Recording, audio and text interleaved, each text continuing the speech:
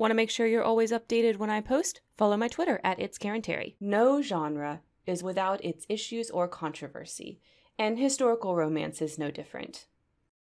Spare Room with Karen Terry. Hey y'all, and welcome to Spare Room. I'm Karen Terry, and today we're going to talk about historical romance.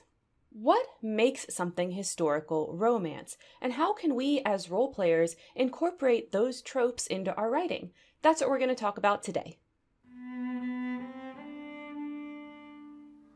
A historical romance is a genre of fiction set sometime in the past, usually before the 1900s, and heavily features romance tropes.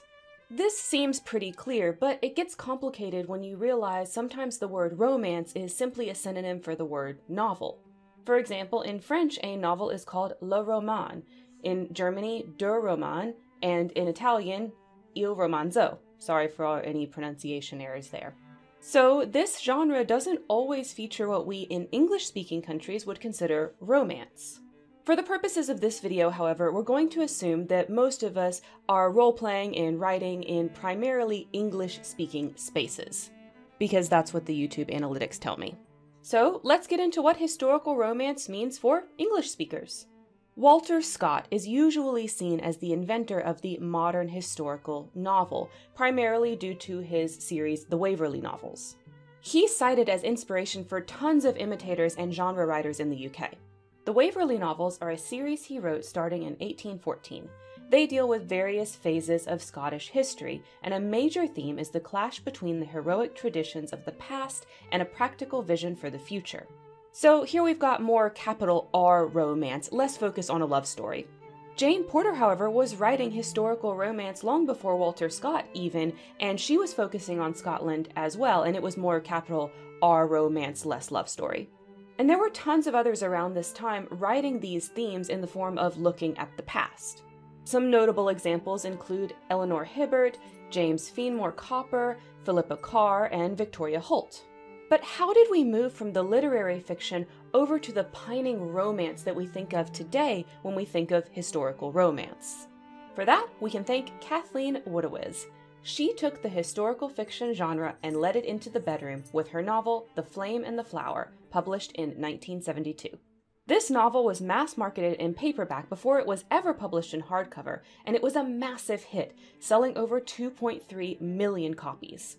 Avon Publishing saw the success of this novel and went on to publish a whole bunch of other novels by different authors with the same formula.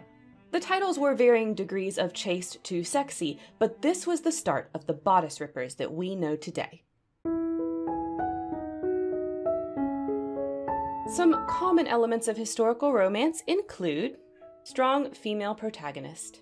She may not have a strong standing in her station in life, but she doesn't let that get her down. She knows what she wants. She doesn't take grief, and she won't let anyone control her. Well, unless it's really, really sexy, and then the love interest can have a little control as a treat. The bad boy. The romantic interest in these novels is often just a little bit rough around the edges. Maybe he's from that other, more violent tribe, or maybe he doesn't quite get how to treat others and the protagonist has to show him. Maybe he's destined to break her heart, but the protagonist just can't help herself. Basically, we have a Beauty and the Beast situation in a lot of these novels, but don't worry, the bad boy comes around in the end. Scandal. Strong female protagonists are always getting themselves into some scandal. Society ain't gonna tell her what to do. She wears what she wants, says what she wants, associates with who she likes, and well, the love interest just can't get enough of her carefree attitude. Despite the fact that they're breaking all the rules and must suffer the consequences for them, love wins out in the end. Compromising situations. The protagonist's reputation will be irrevocably damaged if she's caught hanging around this particular man, and yet... Maybe it's because she's actually drawn to him, or maybe it's because of some misunderstanding. Either way, she's been caught, and now she's forced to marry him before they can even fall in love. She works for him. Maybe she's a governess watching his children. Okay, she's usually a governess watching his children. So that means they end up interacting regularly, and this is a historical romance novel, so the inevitable sparks fly. They bond over their mutual care for the children and end up in love at the end. Marriage of convenience.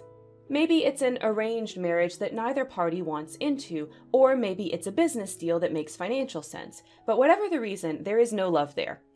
At first. They thought they weren't going to have sex, but now they can't help themselves. Who will break first and tell the other what they've both been thinking? And as the couple gets to know each other, real true love blossoms. History, or lack thereof. What makes historical romance historical is that it takes place in the past relative to its time of publication. You'll find various levels of historical accuracy in these novels, and depending on what you're looking for, you may want to actually learn lots of history facts, or you maybe want more of an imagined past. There's the whole gamut to be found in historical romance. No genre is without its issues or controversy, and historical romance is no different. Anytime we're delving into a past that we didn't actually live, we're having to pick and choose which elements to highlight, which elements to discard, and which elements we end up not finding in our research at all. So, what effect does this have when we're writing a love story that is ultimately meant to evoke feelings of romance in the reader? It means that sometimes we gloss over the ugly bits of history and instead write an imagined past that's better than our current day and age. Or maybe we acknowledge that things weren't better, but through our writing we end up excusing it. Misogyny, racism, and other types of bigotry is just how it was back then. Throughout history, there have always been people who knew bigotry was wrong and fought against it. People didn't accept the systems they were given then any more than they do now. Now, is it harder to find historical information that backs that up?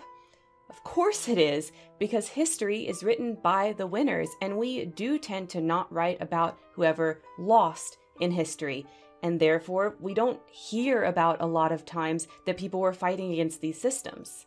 But if you dig into it, you'll find every period of history had people that thought their current systems were just as abhorrent as we might think they are looking back at them today. Also, it's impossible to write about history without also writing about ourselves.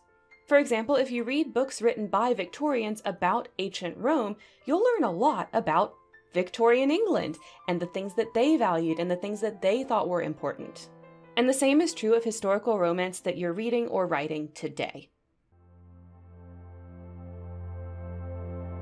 So this video was for all of my historical romance fans out there, those that are super into those bodice rippers or who are still into Game of Thrones. I see you, I know why you're there, you are valid. So what do you think? Do you already use some of these themes in your writing? If not, does this inspire you to start trying it? Let me know all of that down below, and of course, as always, don't forget to make it a great day.